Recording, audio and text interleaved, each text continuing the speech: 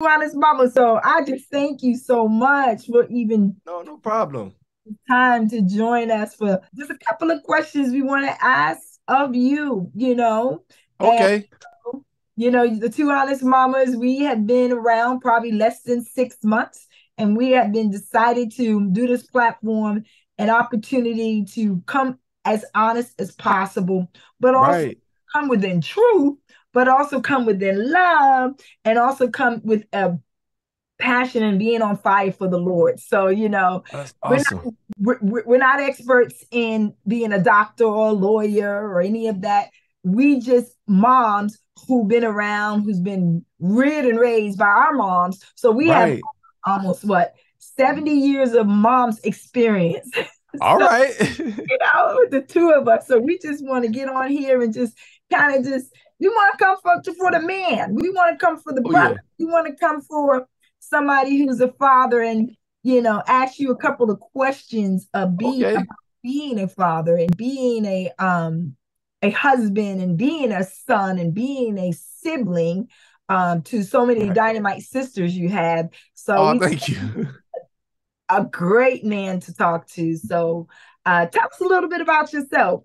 Okay. I'll be glad to. Basically, and thank you for such a gracious introduction. Trust me, it's a lot to start in a podcast or a show. So I commend you guys on even beginning and prayerfully it'll blow up to something great. But for the most part about me, I'm one of seven siblings. My father was Major Floyd Dobbins and Anna Dobbins, and they pretty much raised all of us in love. So I Did you yes, say seven? yes, I'm one of seven. That's a big family. What number Yeah. are you in the Dobbins? I'm number six Oh, out you of number seven. So I'm way down the bottom of the totem pole. I got four older sisters, okay. Stacy, yeah, Monica, Lisa, and Amy, and then Tommy is my older brother, and then Joel is the baby boy, the younger brother. So I'm number six out of that. All righty. All right. So where did you grow up? In what part of the world would you say you grew up in Georgia? Where you grew up at? Yeah. Well, it's kind of crazy because explaining the background to people is always comical. Because I was Mhm. born on an army base in Fort McClellan, actually, as I'm in Alabama. But the longest we lived anywhere other than now Georgia or Atlanta was Oahu. We was in Hawaii for a period of time. We've lived in Greensboro, North Carolina, a couple of times. At one point, Youngstown, Ohio, because my brother was born in Ohio. From my understanding, our family was stationed like from Alabama. At one point, they were Mhm. stationed in Arizona. So I got a brother out there now. So it's kind of crazy because we've moved around so much and never really like got to park our feet or settle until like 92 when we came down to Atlanta. And then this Oh, became home for me. and that became this Atlanta became your home. So that's the ATL. Is that where we say where you? Hello, my Yes. partner.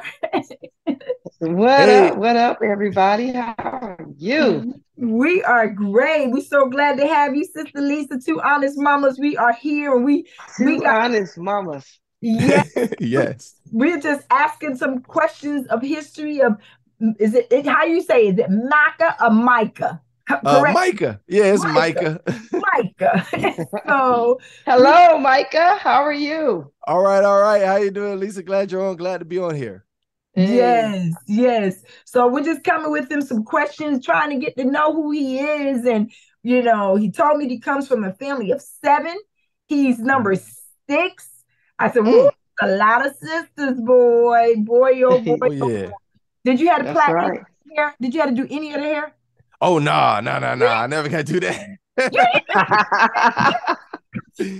No, I guess being number six, I was so low on the totem pole. I didn't get to do that. The first time I ever tried doing hair is one time I tried for my daughter, I believe mm-hmm. Jemiah. And Okay. I'm sure Platt was going every other direction. I wasn't that good at it, to be honest. Oh, see, to be I'm honest, did you sure. hear that, Lisa? He Right. said to Just be be honest. honest. Was Jemiah was first born, right? She was the first one born. Yes, that's my eldest. She just graduated. Jemiah was the first. We have six, so I followed close to mom and dad. They had seven. I stopped at six. My wife's parents had five, so we're kind of like in the middle between the two sets. But yeah, Mhm. Jemiah is my eldest. I have Micah Jr. I have also Michaela. After that is Joseph, then Ezra, and then Josiah. So four boys and two girls. I Nice, love it.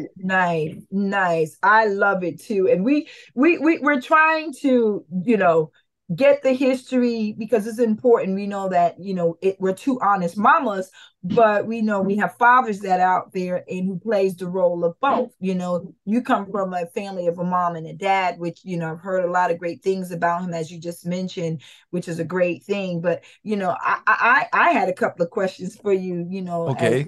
honestly being a father, of six, kind of in the same footsteps of your parents a little bit, just one less.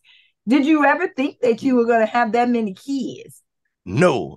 When I was younger, I was involved in like the hip hop industry and music or rap before I got in the ministry. So my goal, That's my okay. yeah, hey, turn that Yeah. on. My goal at the time was I didn't think I was gonna have hardly any kids, probably. Like Oh, wow. children weren't really on the radar at that point in life. And then later on, I said, well, okay, if I do have some, maybe two. But Mm-hmm. over time, by and by, we had our first three. And I was kind of like good at three. I was like, okay, we got three. We're doing all right. We got, a girl, a boy. We broke even. Then we got another girl, Michaela, and I was kind of content. And my mom and my wife actually double teamed me one day. Like on one Oh, end, wow. Mika was like, she wanted another child. And then my mother was like, children are a heritage of the Lord, and the fruit of the womb is his reward. And your wife wants to That scripture see. got to come in. If Right. you That's got to, right.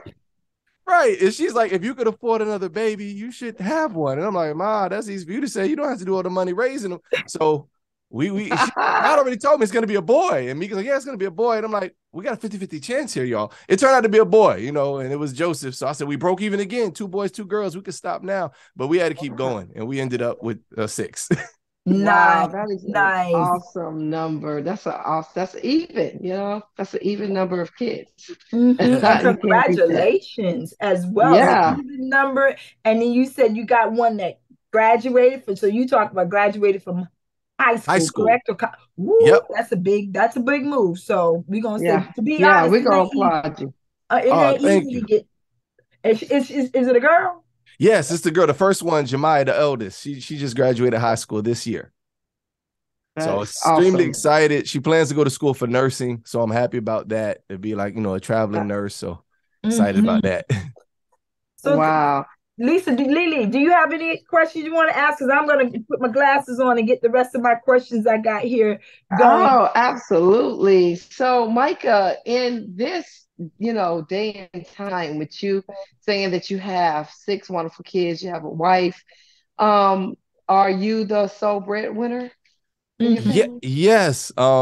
We kind of run a traditional ship in the house. It was something we both had kind of talked about and agreed upon early on in our relationship. So at the time, Mika was working in banking, and let's see, I was doing some of everything because, like I said, I came out of music and was working jobs and flipping and getting other jobs, and I ended up in logistics.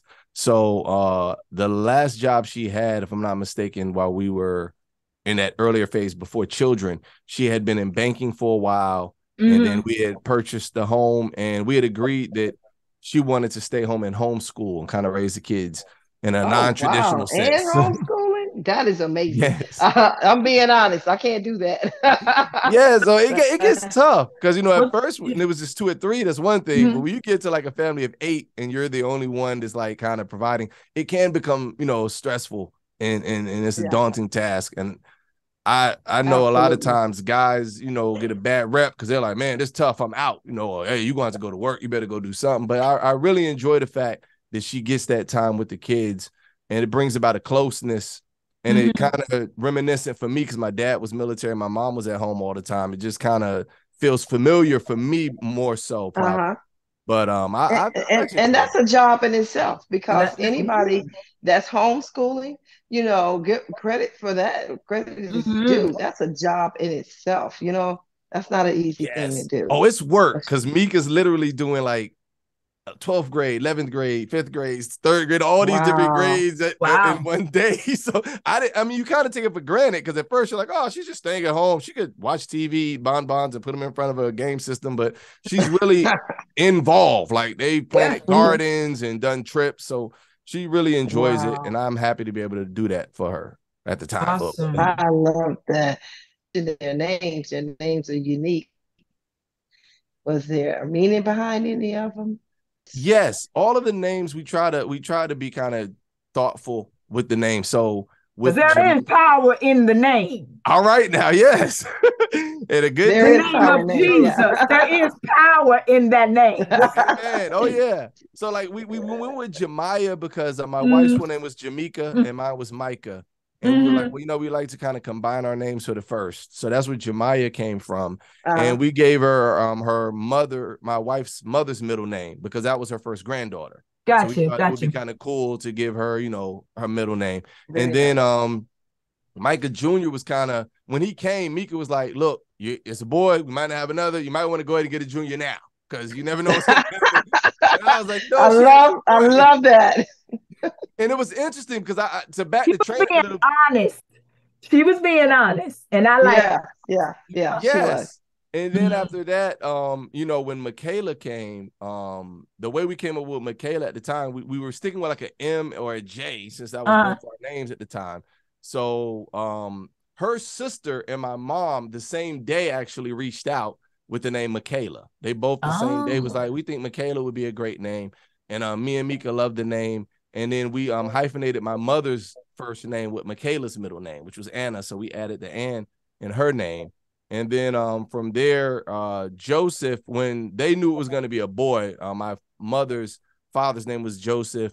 And we knew it was a Bible character. It was another J because we were doing like a J and an M with Jemiah, then Micah, then Michaela. Now back to the J. So we went with Joseph.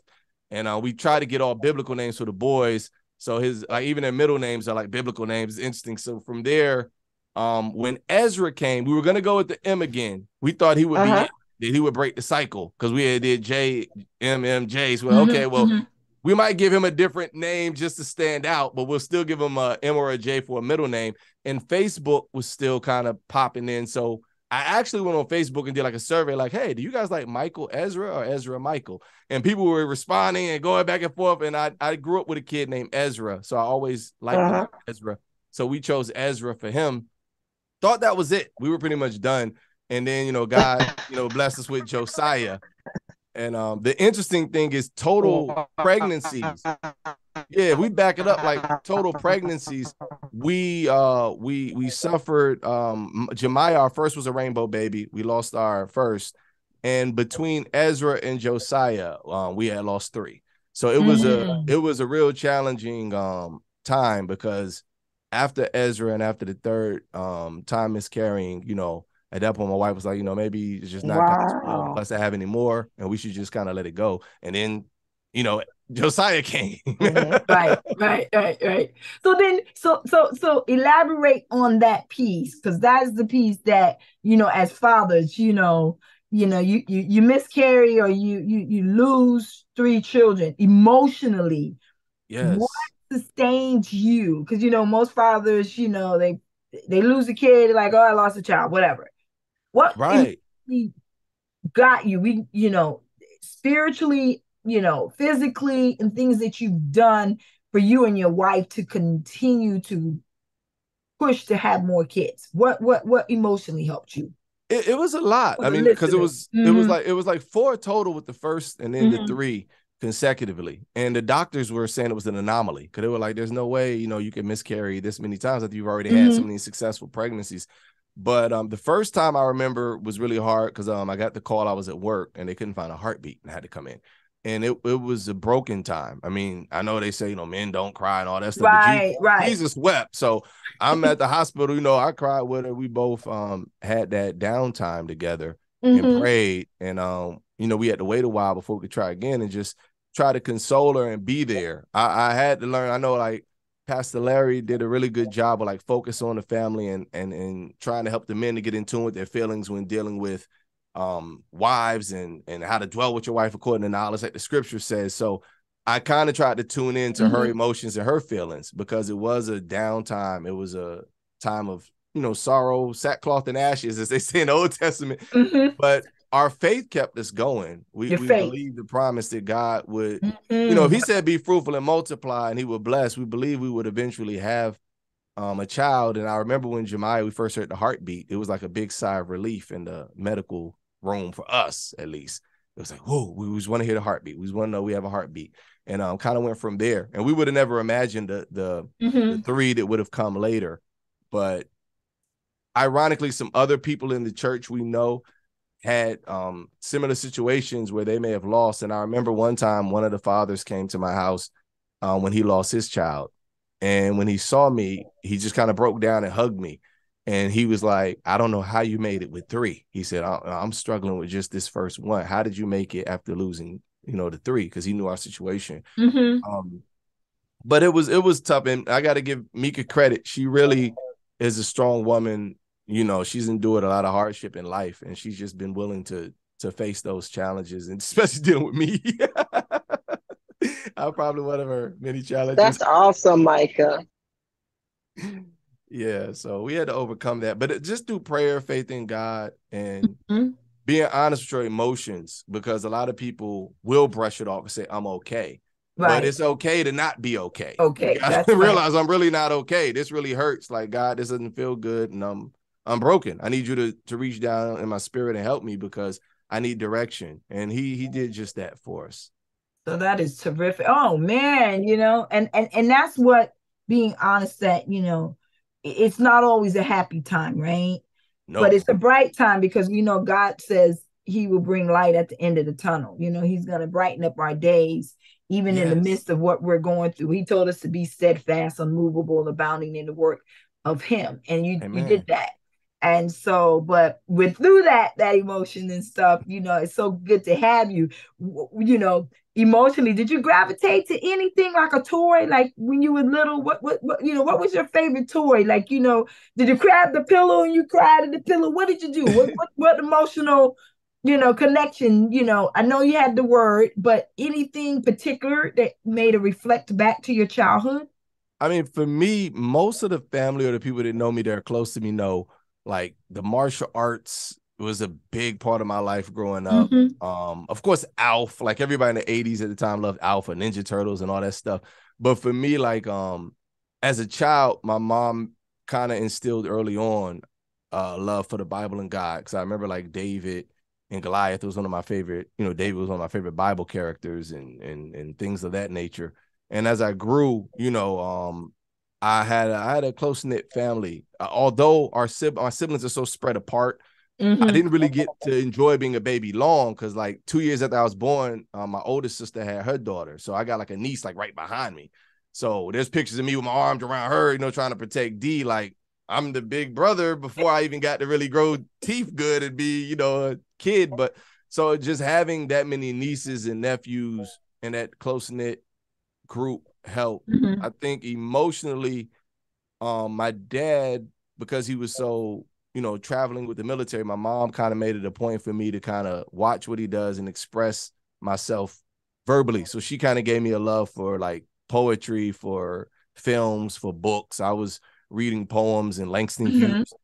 We're watching old Danny Kaye films in the 80s. Yeah, so between the cinema and everything, she kind of helped give me like I talk so much probably from her side as well. But it helped. Well, that helped. So I don't know if Lisa has any more questions, but I had a question. What do you think, like, when you look at your kids, you talked about your children today, that kids have that is different than what we had? Being honest, me and Lisa, we don't have much time, but we're gonna be running out. But just that one thing, that you could say that it's different when you were a kid and now where we are. Yeah. So much is different now. Yeah, so that's why we wanted to bring you on too. We wanted to talk about that real quick. I mean, just the cell phones alone are a game changer, because all of our phones was hooked to a wall. If you wasn't doing the rotary dial at first, by the time we did, get to where we had a cordless phone in the house, you still had to go click on hold if somebody called. Your mama could pick up the other phone in the other room and say, hey, I need you to get off. I need to use the phone and embarrass you in front of somebody. If you called a girl late at night, her dad more than likely or mom would answer the phone, like, who are you? What you calling this time of night? So them having the cell phone was one thing I see that's a big difference with us, because it's a computer. They can entertain themselves with it. They can watch videos. They can learn from it. They can learn the wrong things from it. They can, find directions with the phone versus having to get Google Maps or a piece of paper and write there. Back then it's like, hey, pass the McDonald's, the third light on the left, and you're gonna see a big red truck. When we pass the barn, you right on my street, look for this number. They don't have that. Like, they can just boom, the GPS leads you right to where you're going. So that, I know, is one that I see the youth have that I'm like, wow, if only they knew. Of course, I remember vinyl. I missed the 8-track, but I do remember vinyl, where we put the record on the needle and put the little nickel on the back of it to hold it down like a penny. And I played records like growing up as a kid. I played Michael Jackson Bad. I think I wore the song out with my older brother, and it got on his nerves, who was in Greensboro, North Carolina. So I see a lot of changes the kids have now that we didn't. That I wish we could have had some of. Right. Well, thank you, Micah. We're going to close it out right now. What would be your last thing that you can say to fathers? Because we're about to go off the air. So what would you say to fathers? I would just tell them that no matter how hard it gets and no matter how much time is going by, don't take for granted the blessing you have of being called to be a father. If you feel like you haven't done that great a job, find the humility in Christ Jesus to, apologize, repent for it, go back to your kids and fight for your children. Because I do a couple of things on my shows about fatherlessness, and that's one of my passions, is trying to help the youth to understand the importance of their dads being around. I go over statistics on, how many dropouts, how many suicide rates, how many fights in school and behavioral issues we have because of a lack of fathers. So I kind of try to emphasize that, dad, you are important, but don't overstate your role to where you negate mom or feel like, see, that's why you're going through what you're going through now. Don't take that position, but try to bridge the gap and work with the women and the children so that they can have a fighting chance in this world. That's right. That's right. I love that. That's good. I love that so much, Micah, for so many reasons, because the dads of today need to hear that. We need to see more positive fathers. There are positive fathers out there that are married to their kid's mother, and they're enjoying it, and it's not a problem. And people need to see that, because we've gotten so far away from that, that, it's hard to find a 2-parent household. And, and the kids need both. They need the mom and the dad. The dad plays a positive in their life. And so, I love that. I love that you came on the show. I love that you took time out to be open and honest with what's really going on. We appreciate the honesty. Oh, no problem. Appreciate the honesty. Yes. Yeah, we all with 2 honest mamas. We gotta be honest on that, definitely. Definitely. And I was just gonna say, no, you're right. The dads, it's a sad rap, because it's one of the things I point out sometimes when I'm speaking on issues with the men, and I let them know, like, it's hard because so many TVs and sitcoms have made the dad like the brunt of the joke, where it's like, oh, we make fun of the dad. He don't know what he's talking about. He an old man. He crazy, and that, I think, plays into the psyche of some men. And in our society as well. Right. So it's like when the dads are kind of like played to the left and, oh, he's the old man. He don't know, and then the way they look to the wife, well, she's a ball and chain. She's holding me down. She holding me back. So you have this infighting within the home that's unnecessary. And I mean, there are rare cases. Like, I've had 2 homeboys. It was the most amazing thing to me growing up. I had one in particular where his baby mother at the time didn't want the child and literally just left him to raise the child. And I remember when we first, started hanging out, and he has his daughter, and he's just like, I got to be a dad, bro. Like, I got to step up. And to this day, he's really been in her corner. He's always been there for his daughter. I mean, fought for her in court, did everything he had to do. Since the mother didn't want her at the time. And I commend, dad. I'm like, bro, you stepped up. Most guys would have been like, mama, grandmama, can y'all come help me? Because I can't, Paternal family, where you at? Right. Yeah.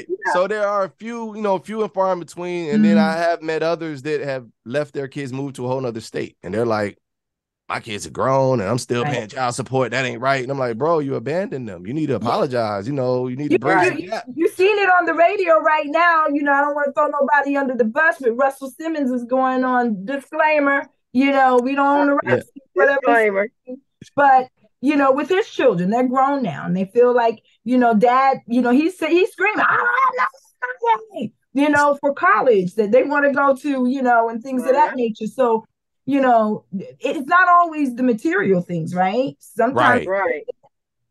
the heart, the heart, Yes.